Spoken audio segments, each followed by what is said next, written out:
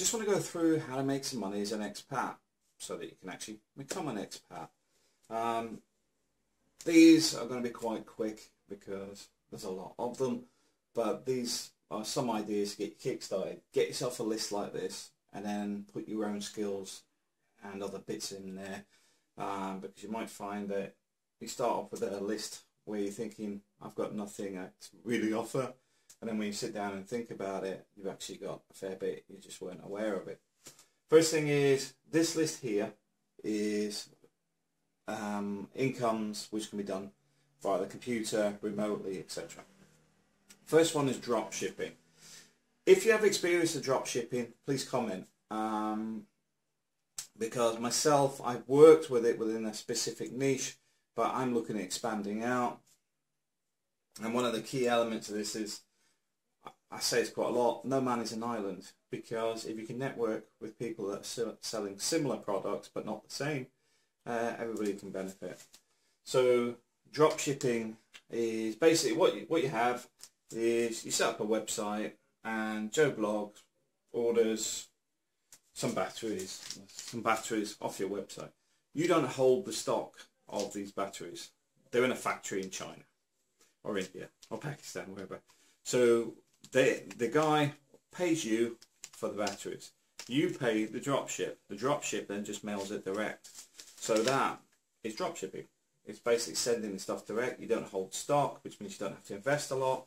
Also means you don't need a big warehouse to put everything in, and all the headaches that go with that. So that's dropshipping. Specialist services. Is there something you can do? Can you do accounting? Can you do Excel spreadsheet manipulation? Can you do websites, app design? You may have a specialist skill that you could actually be doing from anywhere on the planet. Teaching English takes a bit to get kick-started, but there's a big market for teaching English. I'm experimenting with this myself at the minute. But you can do that via Skype. You can do it via localized lessons. There's multiple ways to do teaching English. Home-based office. Can you be offering office services, answering the phone, doing the virtual chats, doing the reception services, doing the accounting, doing the invoicing? You've got to remember, a printer doesn't need to be sat next to you anymore. A printer can be sat in somebody's office anywhere on the planet, and you could be printing off the letters that they need to be sending out, the invoices they need to send out, etc., etc. You could do it remotely. Transcription services. This one's been hammered a bit, but I think there's still a bit of movement in there because YouTube also recognises things like these videos could do with the transcription text for people that are unable to hear me, or could be a different language, so they might want to translate it. So there is still work out there for transcription. Telesales, self-explanatory, phone bashing. When you think international phoning, don't think expensive phone bills. Think voice over IP. Now, voice over IP is not just Skype for cheap calls. There's direct ways to do it, and it's much cheaper than Skype is. I can actually help you out on how to do that as well.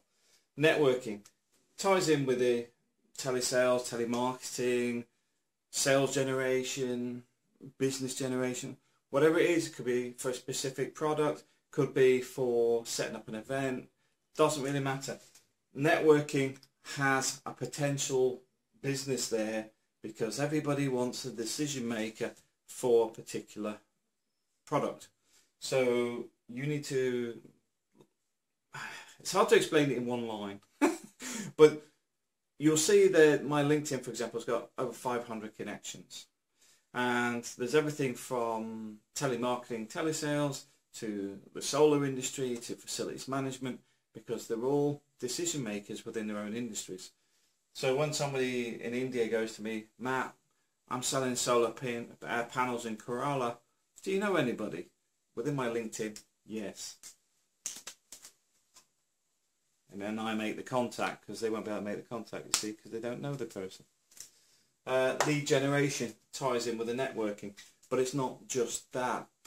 Here in Spain, it's about €280 for listing a property. €280 per property.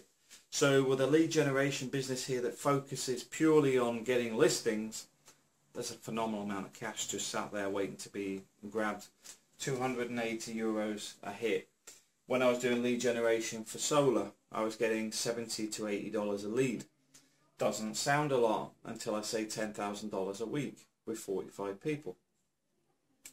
That's profit. So lead generation is still a biggie. I would actually say focus more on the online lead generation and less on thinking phone, because the online systems are getting around sort of a lot of the legislation that's tied in with phone bashing now. Because when somebody fills in a form online, you can call them because they contacted you. When you phone direct, in the US, UK, it's actually illegal because you've canvassed, you've phoned without their consent. That's why lead generation online is A, better because they've made the contact to you, but B, it works 24/7. You know, you don't have to be constantly on the other end of the phone. Get the right website set up with the right products, they're coming to you. So you get mortgages, car insurance, house insurance. If you're not in the game already, it's a big learning curve, but that's why it's on this list, because these can be done not only remotely, but at any time. So starting with lead generation, you may take 2 years to get your head around it. Real estate, mentioned earlier, there's a lot of money in the real estate industry.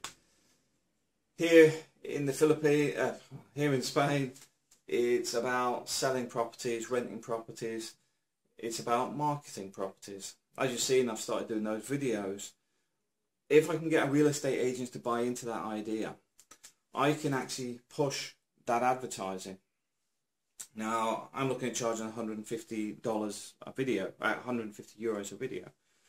That means that we come around, we'll do the video, put it together, and then we market it. We'll push it into Facebook, Twitter, everywhere.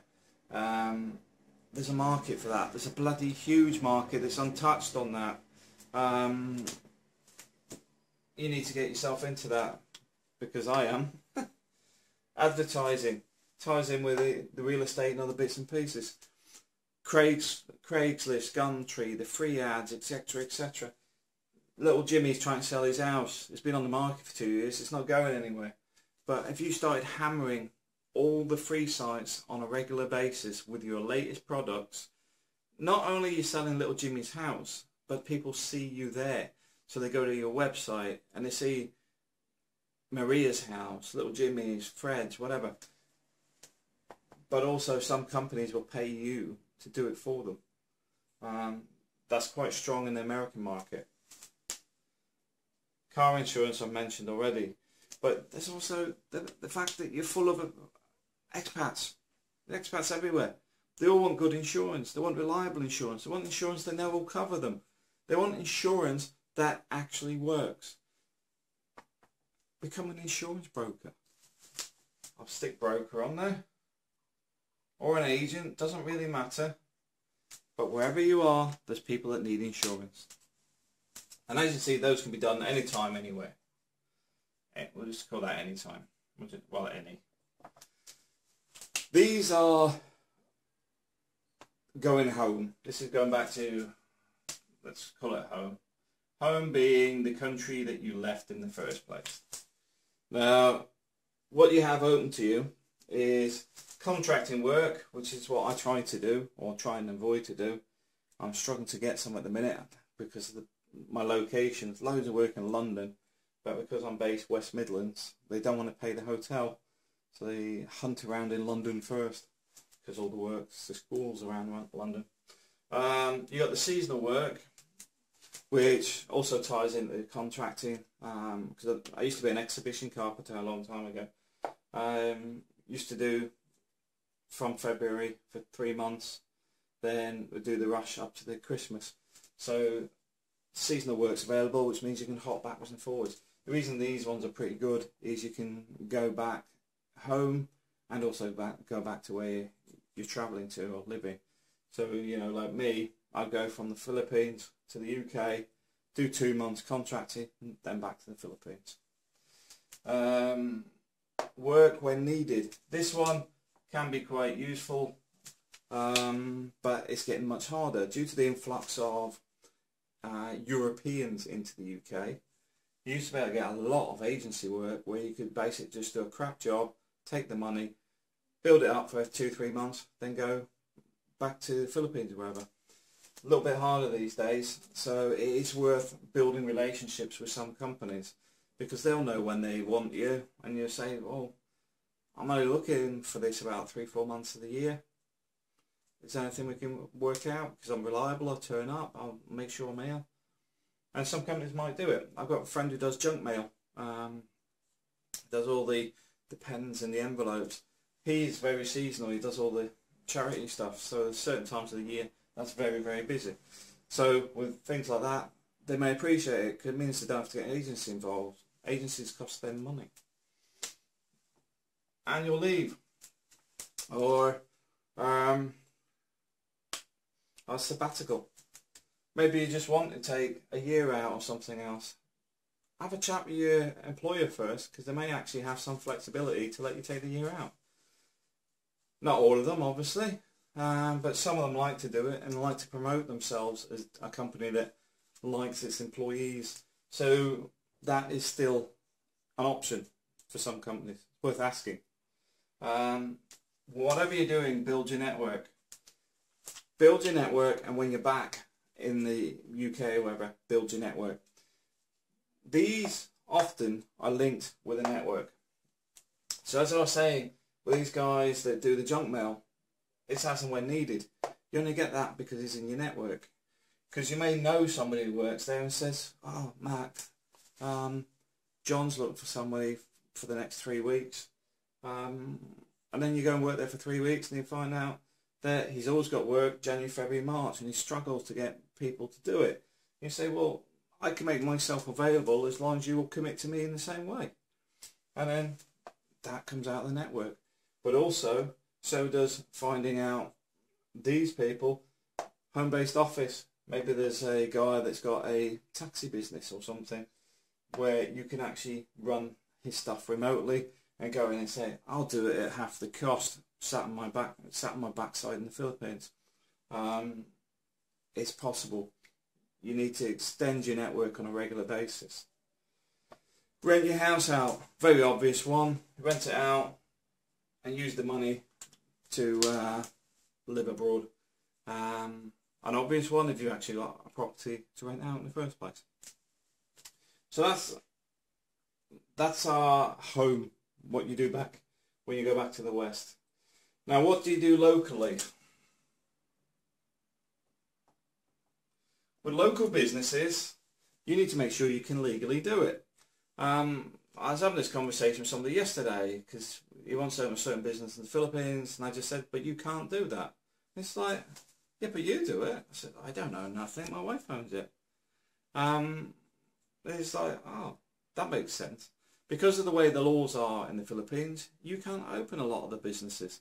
Your wife can, your girlfriend can, your mate down the pub can. But if you're doing that, make sure you control the bank, the finances, and reduce your risks. You don't want liabilities when they turn around and order 100,000 pesos worth of aircon or whatever, and then sell it. But the business is tied to you in some way. So local businesses can work, but they're very, very scattered. If you look at the Philippines, you'll find that there's local businesses for the call centres. There's people doing farming, there's people doing bars and restaurants, all sorts. Bit of advice is go in there knowing nothing.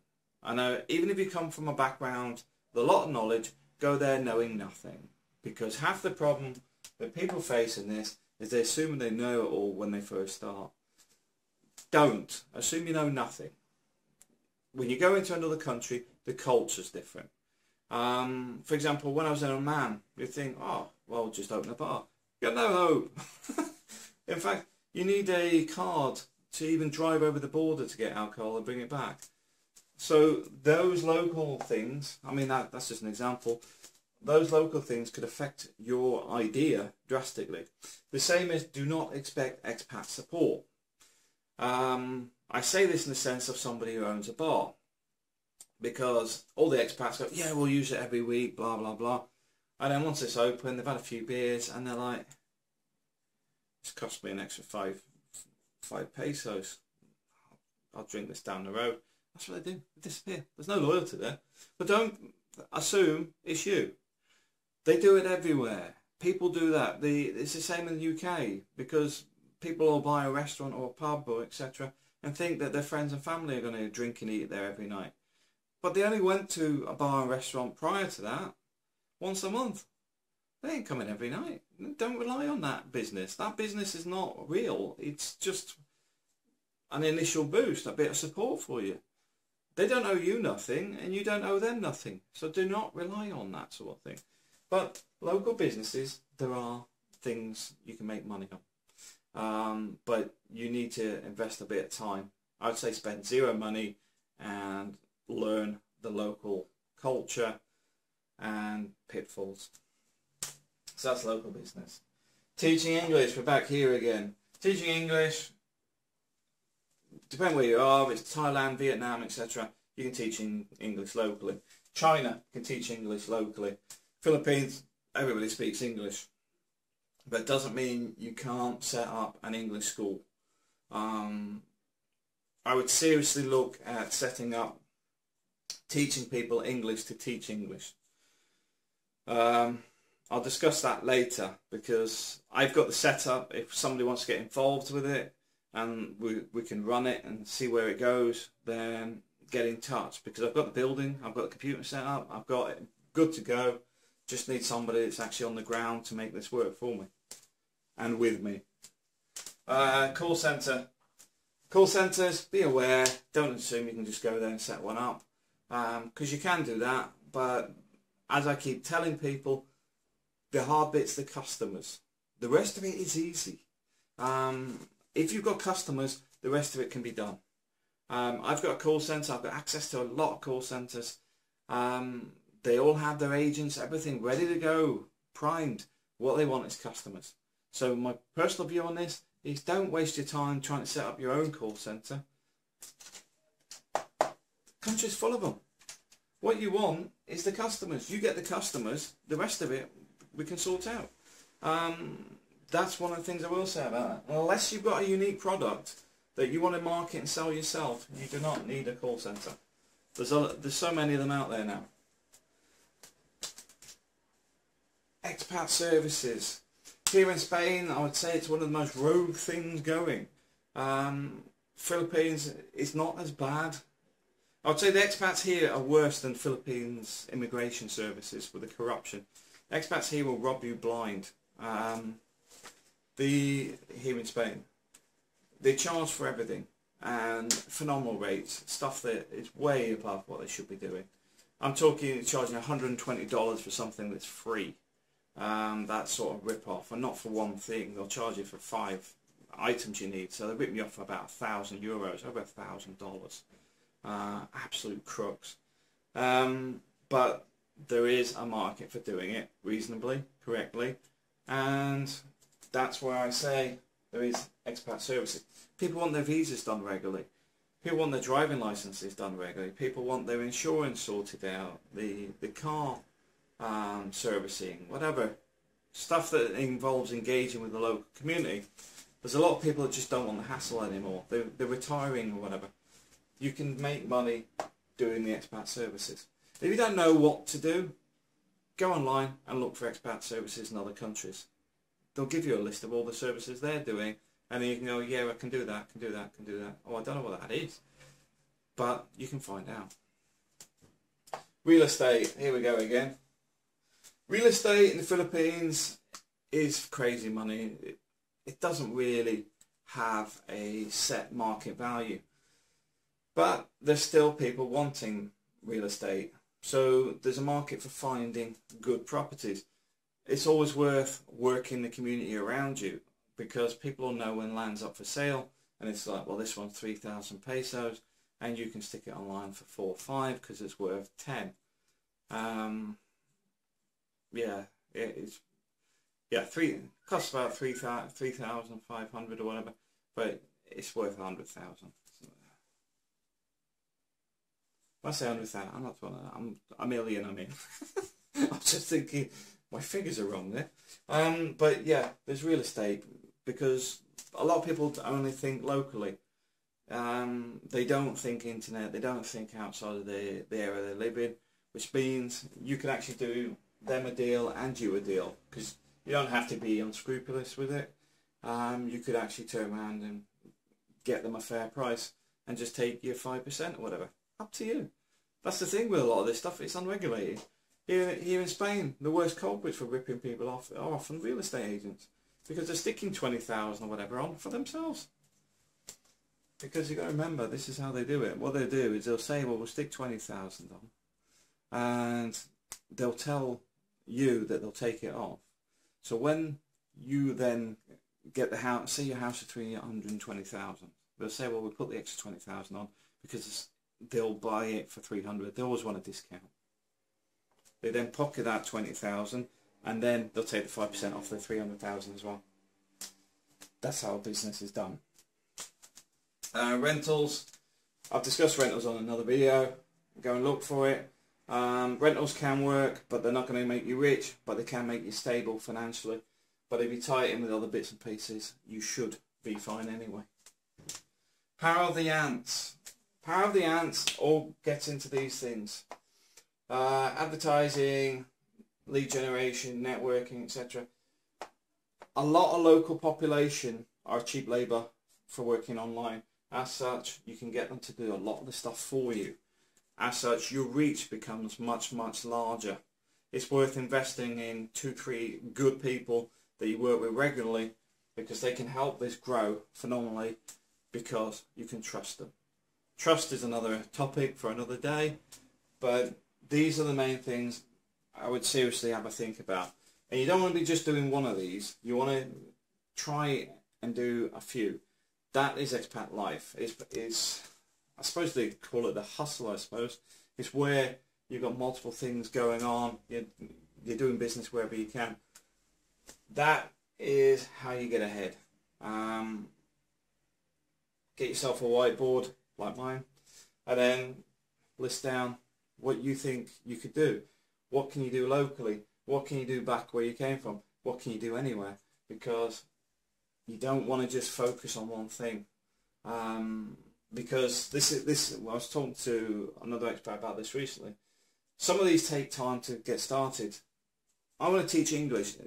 It will take me 3 to 6 months to get that to a point where I could sit on my backside and just teach from my desk.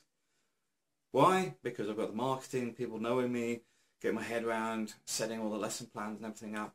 It takes time. Some of these will take time, some of them won't. Drop shipping, you can start tomorrow from home. You may not get your first order for 6 months. Doesn't really matter, because you haven't become an expat yet.